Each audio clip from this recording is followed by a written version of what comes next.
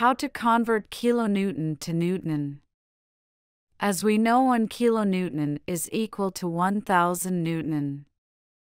1 kilonewton equals 1000 newton. To convert kilonewton to newton, multiply your kilonewton figure by 1000.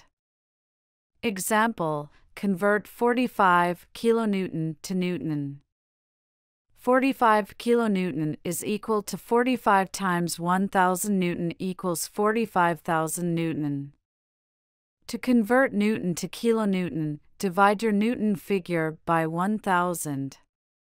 Example: convert 45 newton to kilonewton. 45 newton equals 45 divided by 1000 kilonewton equals 0.045 kilonewton.